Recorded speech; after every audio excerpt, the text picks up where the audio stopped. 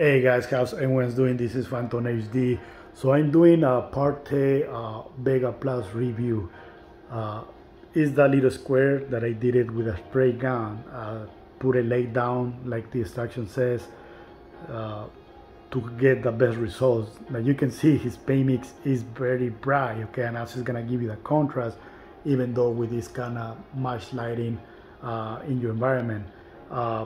The colors are popping out more. Just wanted to try it with a similar gray, so that way you can see the results when you have a very dark gray, the result is gonna give you. And also when you do it right, guys, when you paint it right, it's gonna be very bright. You can see, let me get closer so you can get an idea. Okay, so if I get closer, you can see how everything is popping out, okay? And also the contrast is there, even though with this kind of lighting, the contrast is still there. And also the colors are there. It's gonna be very bright when you do it right.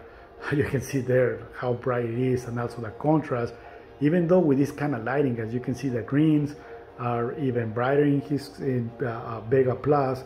So that's why I wanted to show you, because I want to do an honest review.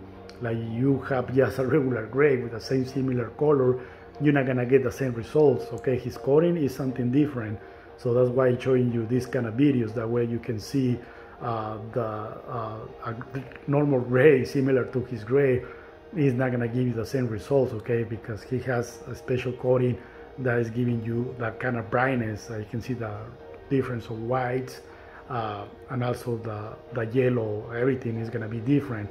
The contrast is gonna be there, especially you have this kind of lighting around you. You can see there contrast is still there, and also the colors are popping out more. You can see how it's blending in with the screen on the back, but this is a lot brighter, okay? So still gonna do more videos, okay guys? If you have any question, let me know. And this is just a review for his Vega Plus. So far it's looking amazing.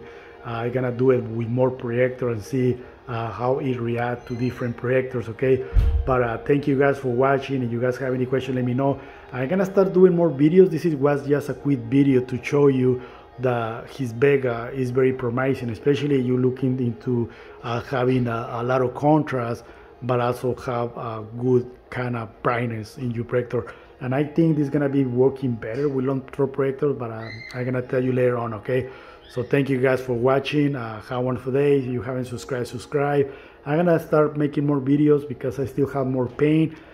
This is just a quick test to show you that with a normal gray, with a sun metallic, it's not gonna have the same results, okay? So his paint is different, his coating is different. So I wanted to show you real quick so you can get an idea, okay?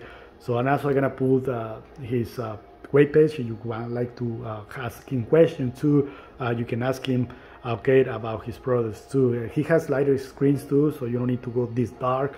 But if you really like the contrast, then you can go with the Vega Plus, okay? So thank you guys for watching, and you can see if I get closer, that's the difference, okay, from normal gray to his gray. The brightness, you can see the difference is popping up more. The images cannot lie, guys, so I don't need to lie about it. You can see the images. If you like the images, then you can ask more questions, and if you want to get it.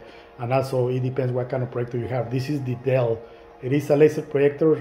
It is 4,000 lumens, but right now it's an eco mode, okay? So it's not giving me the full potential, but it's still very bright projector, okay? So thank you guys for watching. Have a wonderful day later on.